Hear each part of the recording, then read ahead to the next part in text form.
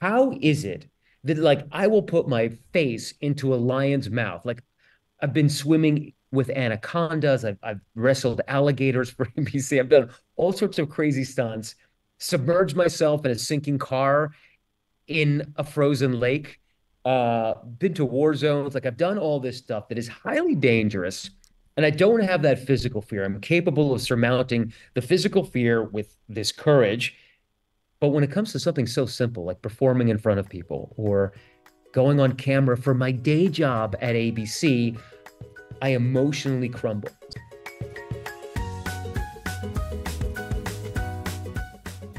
Hey, Heel Squad fans, welcome to Heel Squad with Maria Menounos. And as you probably can guess, it's not Maria Menounos, it's Mr. Maria Menounos.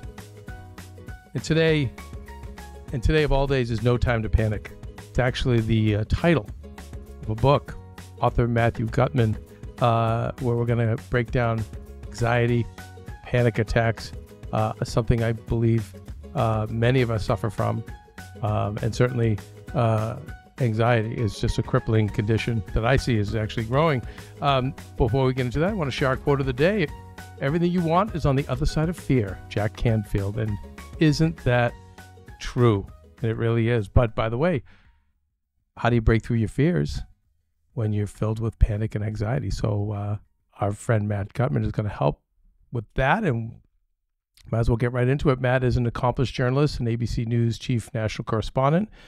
With an impressive career spanning 24 years, he's reported from over 60 countries across 6 continents. Gutman's work has been recognized with prestigious awards, including Emmys, Murrow, DuPont, Gracie, and NABJ. He's covered major events such as the Israeli-Palestinian conflict, the wars in Iraq and Afghanistan, and high-profile stories like the murder of Trayvon Martin.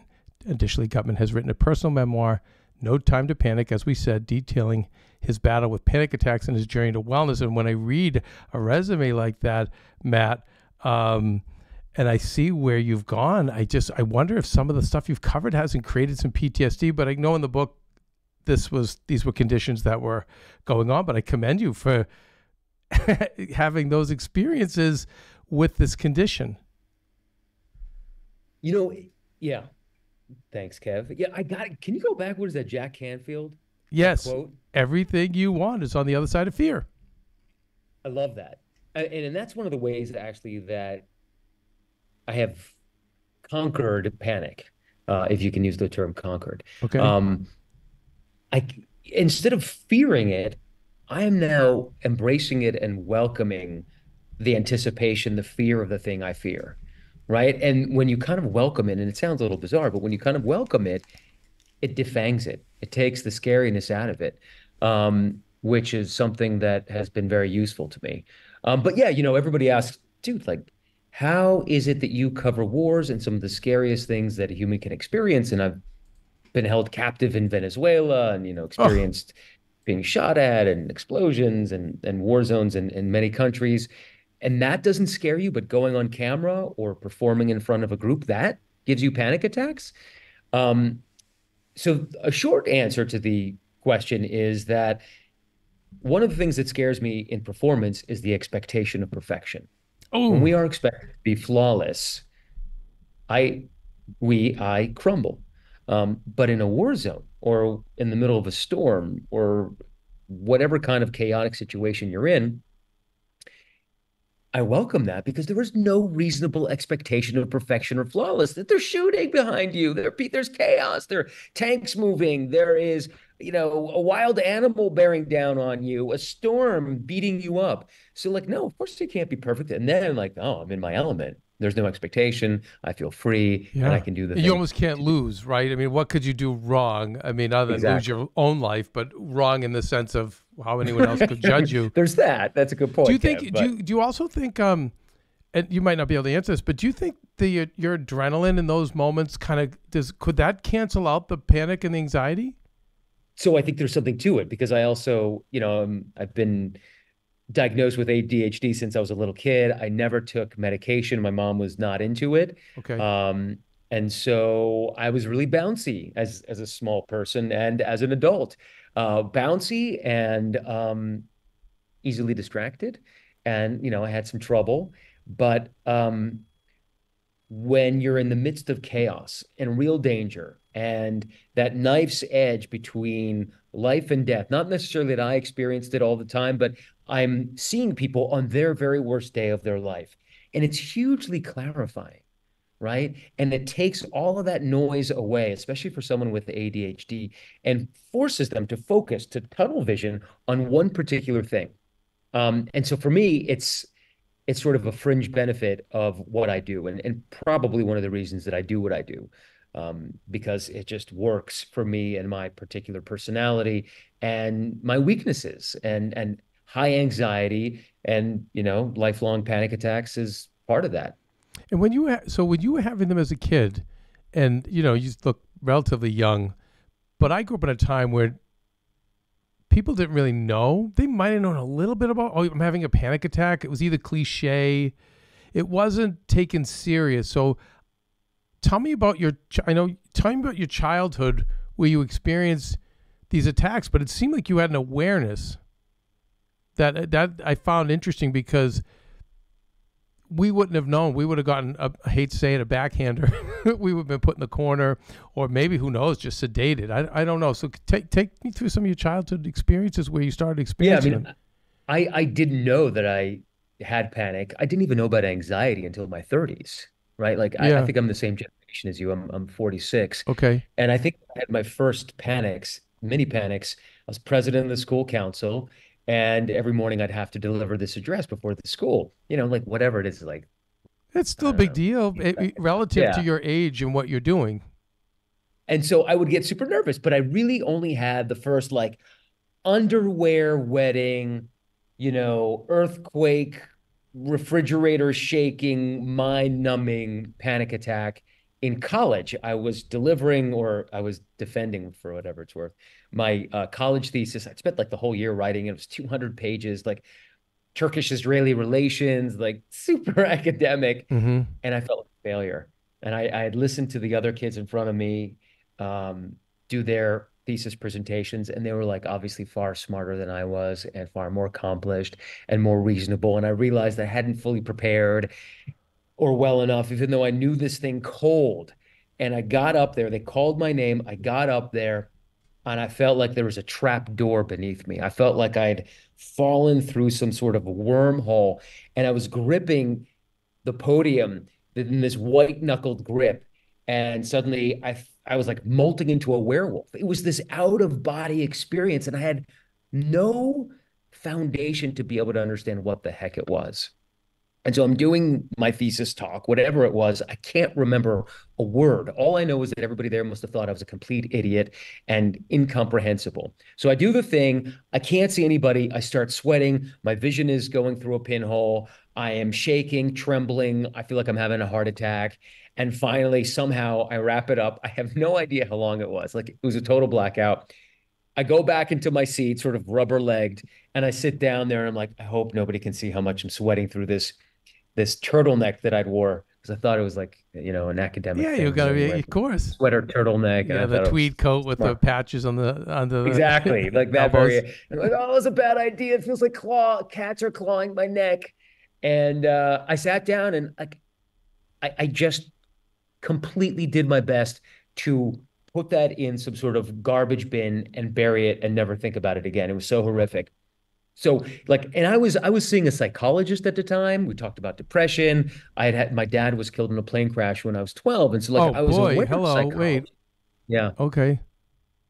And obviously all of this is in the book. And it, Yes. it talks about my journey from like childhood and having a couple of traumas and then through college and my career. But I knew about psychology and I knew about depression, but I'm your contemporary and you're right. Nobody talked to us about anxiety, Yeah, certainly no. not panic attacks. I didn't even have the knowledge of what a panic attack was. It was something silly that happens to old men in movies who think they're having a heart attack. That wasn't me. I was young. I'm vibrant. I'm not having a panic attack. I got nerves or something. I don't know. I don't know. Some sort of nerves. I'm not going to think about it until I had to think about it, and I had a reckoning. And how much do you think the traumas of childhood factor in? there's some science into this, and the traumas of childhood could factor into it. And losing your father in a plane crash is a pretty traumatic At thing 12. to or at 12. Um, so I don't know. It's also genetic, right? Like Oh, people okay. are born into families who are highly anxious, and that's me. Unfortunately, or fortunately, I married a woman who's also highly anxious, and my kids are highly anxious. The difference is that we talk about it. They know what anxiety looks like. They know what it feels like. They haven't had a panic attack, uh, that I know of, but they would be able to diagnose it. And for me, I went to college, and then I decided I wanted to become a conflict reporter. And so I traveled in South America and I Africa just for find almost a it year. fascinating. I find it fascinating that you have these panic attacks, but yet you're attracted to the 180 degree, the exact thing that would create big conflict, panic. So have you explored that? This is what Maria talks about all the time, the polarity, right? Yeah. We can be fierce and we can be soft. We can be people who are prone to anger and also be super gentle. And I'm someone who is, and I call it, I mean, you hit the nail on the head, Kev. I call it the paradox of the courageous coward. And this is sort of my jumping off point. I'm like, how is it that like I will put my face into a lion's mouth? Like I've been swimming with anacondas, I've wrestled alligators for NBC, I've done all sorts of crazy stunts, submerged myself in a sinking car in a frozen lake, been to war zones. Like I've done all this stuff that is highly dangerous. And I don't have that physical fear. I'm capable of surmounting the physical fear with this courage. But when it comes to something so simple like performing in front of people or going on camera for my day job at ABC, I emotionally crumble. So it's And that. so I think it's good for people to hear that. So maybe it's just that one thing or that one kind of thing that triggers something else inside of you.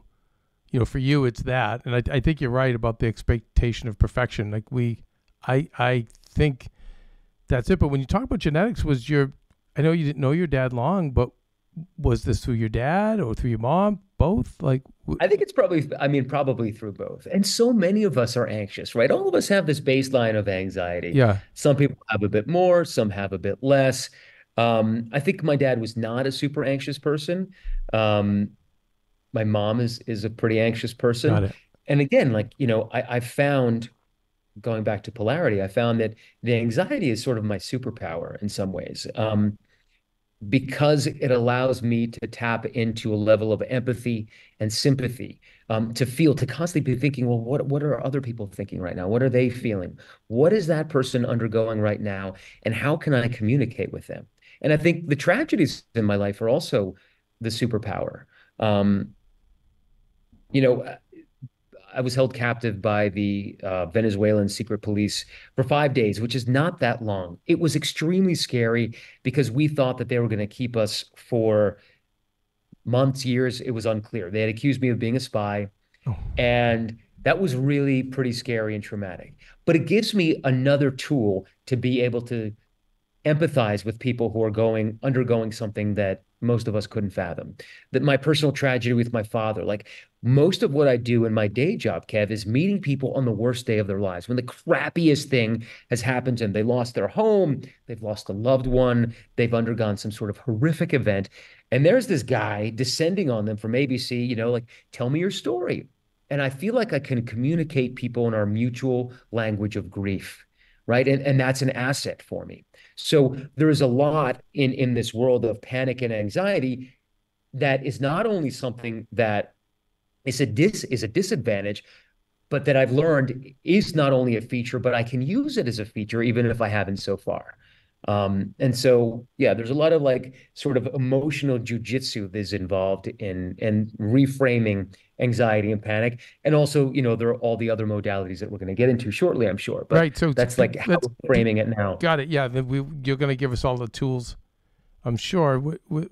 So after college, you have this experience, but I'm assuming like most of us, you just play through and you just forge ahead, typical male, like, nope, I got this, no big Typical. deal, that was nothing. Like, Yeah, I mean, like, I blew my college paper, that's it, right? right. And I got it. Like, it was not even the thing is, like, I was performing in front of performing. I was speaking in front of my friends, basically. It was not graded, it was not even mandatory. And yet I have this, like, almost psychedelic panic experience, which was through the roof insanity. Anyway, so it's funny, like, sometimes the stakes are so low, but in our head, Yeah. we make it such a big thing. Um, so I became a correspondent. I went to the Middle East during the second Intifada, which is the major explosion of violence in the early 2000s. We're now obviously in the midst of the second one. And I'm speaking to you from Jerusalem, having covered it quite a bit over the past five, six I'm months. sorry, side note, just blown away by you, but continue.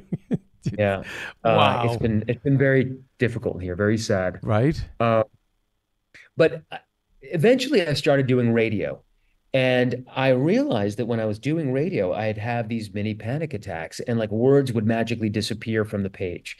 And then it became even more intense once I started doing TV in the early 2010s. And it was years into that I was sitting in my friend Dan Harris's office. And he was describing this book he was going to write, this some like 10% happier thing. And I'm like, oh, that's really interesting. Meditation. I've kind of, like, my parents took me to transcendental meditation when I was 12, and I kind of did it. And he's talking about his book. I'm like, holy crap. So that's a panic attack? That's a I have Ah, panic attack. I've been going through this for years, like 15 years by then. And anyway, so Dan actually, with all the therapy that I'd been doing, it was Dan Harris in his office who basically was like, Matt, those are panic attacks. That's what you're experiencing. And the penny, the dime dropped, and I just finally understood it after so long. your Um, Oprah aha moment. yeah, it really was. And it's kind of embarrassing that, that we, as you said, we play through it. And Yeah. yeah, I played through it. I couldn't even diagnose it. And I considered myself pretty aware and pretty in tune with myself, but obviously not that in tune. Um, but it really wasn't until January 26, 2020, that I had a reckoning. Like, I always managed to skate through. It was really uncomfortable. Like, I'd sweat through clothes, I would tremble. I would be left with, like, terrible back pain after a live hit, which is, for those who don't know, like, in network news, we have a 15, 20, 30-second portion of live to the camera in the beginning of a piece and then at the end of the piece. And it's relatively short. So you're expected to kind of deliver it flawlessly or close enough. And that would cause me this massive explosion of anxiety. By the way, so, like, if people don't know what a panic attack is, I describe it as, like, if an orgasm is the maximal expression of pleasure, then a panic attack is the maximal expression of anxiety. So it's sort of the orgasm of anxiety, something that leaves you panting, sweating, and not knowing exactly what just happened. It's like a big experience if anyone's gone through it. And it can manifest in several different ways. It could be shortness of breath. It could be sweating. It could be passing out, right? Some people do, or all the above. And once I started the research I've into seen the actually book, people even not be able to speak. They haven't had those things, but yeah, like me, like, there would be times where I had a panic attack on air, and the first word out of my mouth would be like, egg. Like, I couldn't get the word out because your brain. Okay, so what it is your brain essentially assessing a threat, and your brain is telling you that this threat is so big and so major, you have to stop all these other bodily processes at the same time in order to make this threat assessment. Now, the good news is that it only lasts anywhere from 15 to 90 seconds because it's the period of the assessment of threat. The bad news is it's not great to function when you're trying to go live on TV, right? And so if you have 15 to 20 seconds to talk and you're losing your brain for 15 to 30 seconds, that's not a great thing. It feels to many people like they are dying. Again, trembling, shortness of breath, tightness in the chest, tunnel vision, sweating, trembling, feelings of derealization, feelings of impending doom, feelings of loss of control. It's also the reason that about 40% of all people who check themselves into the ER thinking that they're having a heart attack are actually having a panic attack. And 58%, almost two-thirds of everybody who goes to the hospital thinking they're having a heart attack is either having a panic attack or suffering some sort of anxiety that may be in addition to whatever actual cardiac issue is going on that's physical and not just mental.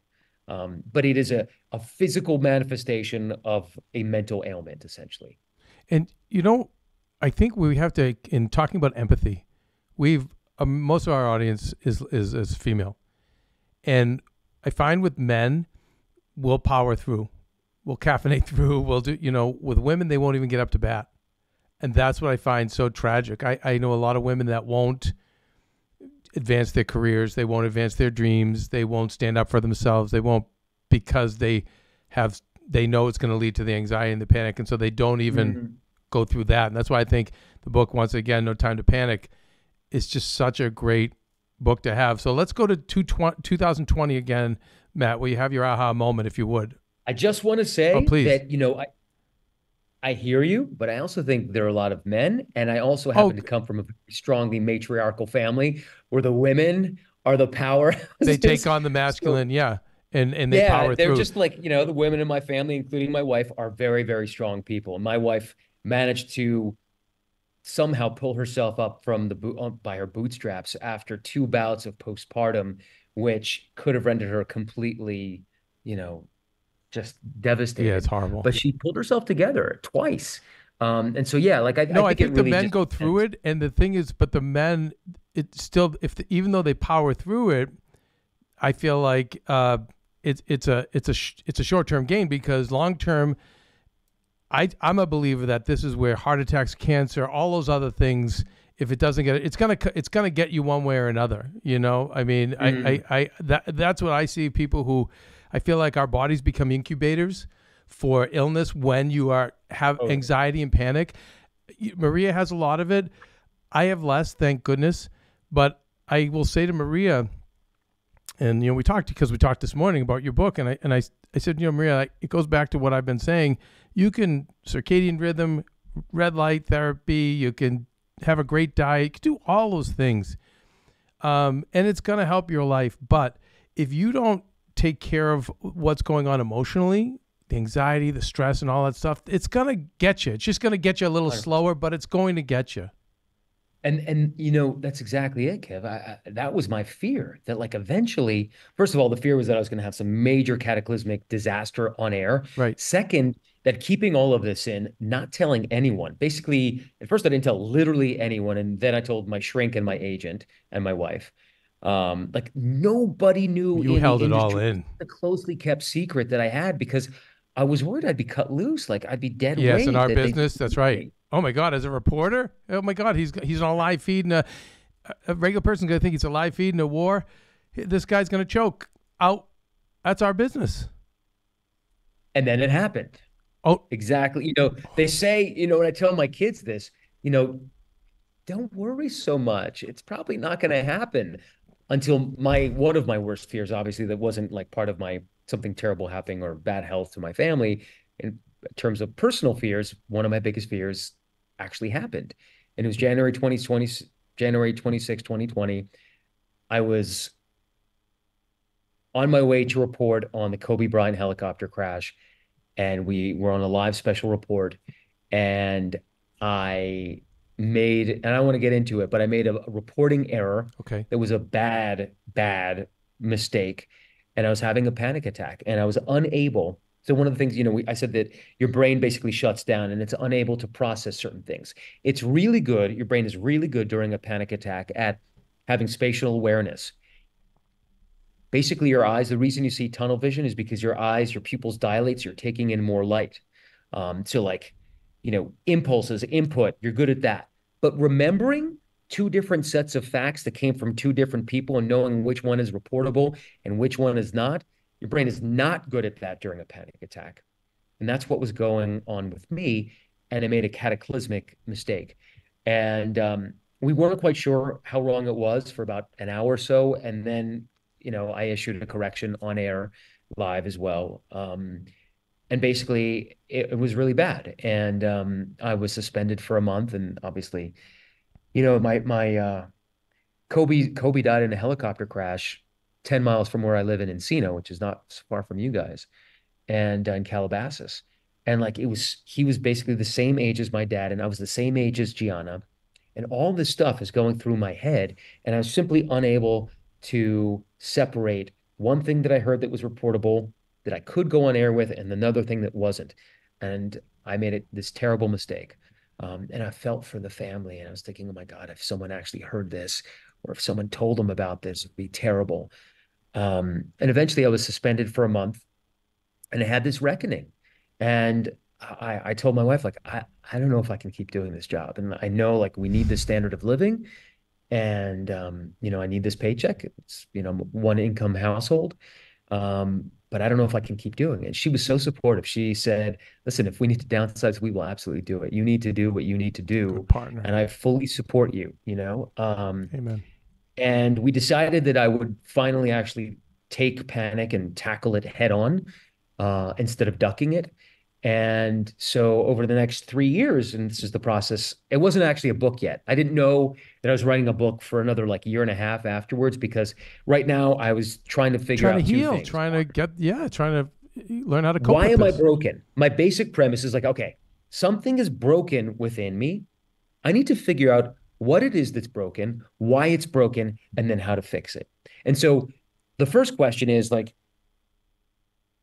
how do I even have this genetic kink? Like, what is this kink in the human genome that it gives people this horrific syndrome? It's not a syndrome, but it's, panic attacks, Mm-hmm. and enables them to suffer through life fearing the anticipatory anxiety of having a panic attack, and then going through this basically cataclysmic feeling event. And if I'm broken, how many other people out there are broken? So actually, like, first I learned what a panic attack was, like the chemical cascade that happens in your brain and affects your body, how bad it is for you. And then I wanted to know why it is that we have them at all. Like, why haven't humans adapted out of panic attack if it's so unhealthy, so bad, and so potentially dangerous for us, right? Like, we have opposable thumbs, we don't have tails anymore. We don't have hair all over our body. We've adapted to be obviously the most, or we think, the most intelligent creatures on the planet. So, like, why do we still have this thing? And eventually I went into this deep, deep dive into evolutionary psychology. And eventually I learned that anxiety was the best inventions That's what I was going to humans say. I ever think came it's up part of the evolution. with. Yeah. Was it Like, came in, but we learned to be afraid sooner. It's like, okay, we're an ape, started with early primates, but the apes fine-tuned it, and the great apes fine-tuned it even more. And you see a lion out there in the clearing, and beyond the clearing of the savannah.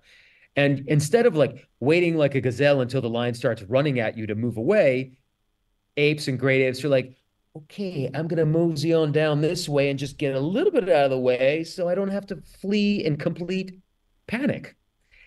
So getting scared, anticipation, anxiety, thinking about the next winter. Well, maybe I'll prepare some provisions. Maybe I'll build a hut. Let's find a cave. I'm going to invent fire to keep me warm during that winter. All these things were essentially caused by the anticipation of possible danger coming up around the bend. So anxiety was really good for us. And panic, I eventually learned, is also okay for us. Dwayne, Kev. these days, I'm just going to test you right now. Okay. What's my go-to snack? What do you always see me munching on? Wonderful pistachios. Very, very good. Thanks. Yeah, just for someone like me who's always on the go and always working, I just like a handful of protein to be able to throw in my mouth. But by the way, they're also super delicious. But did you know that besides being delicious, they're one of the highest protein nuts? Each 1 ounce serving has 6 grams of protein, giving you over 10% of your daily value. How about that? Wow. I did not know that. You did not know that. Yeah. But also, I mean, they're delicious, and I can see them growing in popularity now because more people I know are having them. And what I like that Wonderful Pistachios did is they now sell a box that has little individual packets in there. Ooh. So yes. So Dwayne, you know what? Actually, write this note down. You know what we needed AfterBuzz over Okay. at our network? Sure. You know, we have the good, nice coffee selection. Mm-hmm. We've got a popcorn. Okay. You know, we need to add. Pistachios. Yes. No. No? Wonderful pistachios. Wonderful pistachios. No, I mean it. I want to Nice. put that down. I want to get the handbags because I just think they're so good on the go. You know, especially, you know, during production, you need those little, The grab me's. yeah, when in craft service, you know, most of the snacks are designed so you can hold them in your hand, eat it while you're working. But I feel like now that Wonderful Pistachios has these little snack bags, it's just perfect to keep in my bag and when I'm going to work, or if I have to, if I want to work out for a little bit, you know. But also just it's delicious. And my biggest time of munching on them is on these days. I'm traveling a lot, so on the plane rides, those 6-hour flights. East to West Coast, boom, I take one of those bags of Wonderful Pistachios, and I'm JFF. I am just freaking fine.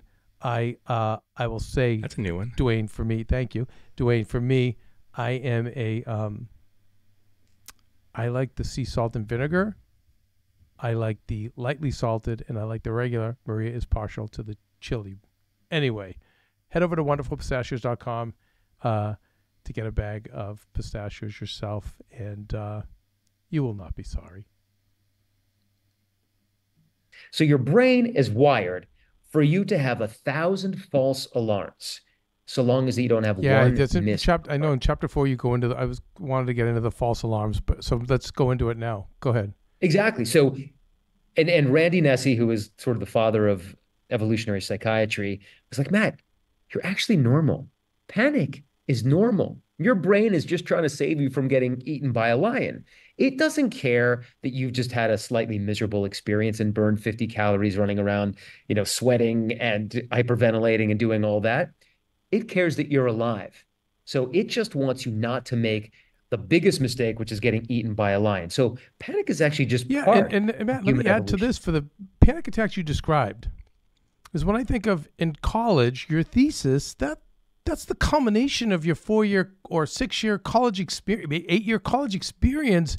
So in that time, in your brain, everything is on the line. And as someone who's in this business and has Maria who does what you do for work, 100% the Kobe Bryant mishap would be every reason to panic and have anxiety, because when you lose our careers are very precious here. You lose them, it's like it's so hard to win the lottery even to get the career you have, the career Maria has, and then to lose it. So to me, I get the logic. So like you're the psychologist, I'm with them. Like, was a reason to panic. Now maybe not. Maybe there's got to be ways to not be as extreme. But by the way, I get it. I started having anxiety as you were telling me the Kobe story, because we've been there. No, honestly, Matt, we've been there.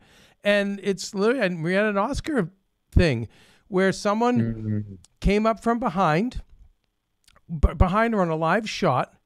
There's Maria. Okay. And a lame producer not saying in the earpiece, I think it was America Ferrara is right behind her to say. So poor America Ferrara is standing there like, hello, does anyone know I'm exactly? I'm yelling at the screen, Maria, turn around. Yeah, I'm at home. Like, and when I say America Ferrara didn't know any better, she buried Maria, thinking it was Maria. Like, it was just like, huh, what? Like, but it wasn't Maria. So again, not as extreme as your situation, but we get it. I get why you would get into that place. So I think it's really good for people to understand that, you know, you're not crazy. There's right. Something wrong with you. Like those things you mentioned to me, I get why you would be in that situation. So continue from there. So with the 1,000 faces. Yeah. It's just that concept of knowing. 1,000 false alarms. Sorry. I'm sorry. Yeah. I'm really upset. The concept. you got me all fired up. 1,000 faces looking at Maria, and that's oh my terrible. God. Yeah. But not like yours, but still was bad. And she didn't deserve it. And anyway, but okay, carry on. The 1,000 false alarms. Sorry. Just knowing that I wasn't broken and that, you know, panic is normal and it's not actually a kink in the human genome. And in some ways it's a feature. It is, and let me add this too was about what we talked about evolution. So the ape needed to worry about the lion, and then the caveman needed to be worried about heat and cold. But now look at our worries because the world has changed, how much more complex it is. So of course, now this is being built into us. But, exactly. And I mean, I think you hit the nail on the head just there, which is, the cave human needed to manage what, like 20, 30 relationships, right? at They didn't most. ever have to speak publicly. It was Zog, the chief or the head man, who spoke, and they all followed. But now we're managing thousands of relationships And social online, in media, person, right? social Ooh, it's media. killing this young Uh, generation. Oh, it's it's killing them. terrible. Yes, And terrible. so it's much, much harder for us to navigate that social space and the performative space that is simply unnatural for human beings to do. We're not necessarily engineered to all be able to go in front of a Zoom and speak to 1,000 people in our company about whatever it is we're working on. It's made it much, much harder. And yet, still, that kind of anxiety is normal. And just learning that it was normal and being like, told that I'm okay and not, a total broken basket case was a huge relief for me. That concludes part 1 of our interview on anxiety and panic attacks with Matt Gutman, author of the book No Time to Panic. In part 2, we're going to be talking about Matt's holistic journey, ego death, cognitive behavioral therapies, and then steps that you can take if you are in the middle of a panic attack. So make sure you tune in. And then until then, what does it say here? How do we exit the show? Make good choices, be nice people, and stay present. This podcast and all related content published or distributed by or on behalf of Maria Menounos or mariamenounos.com is for informational purposes only and may include information that is general in nature and that is not specific to you.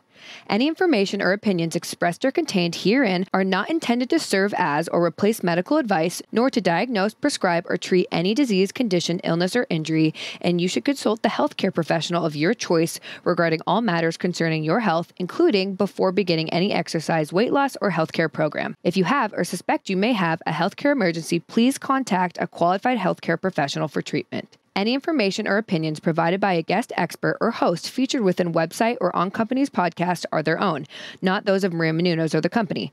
Accordingly, Maria Menounos and the company cannot be responsible for any results or consequences or actions you may take based on information or opinions.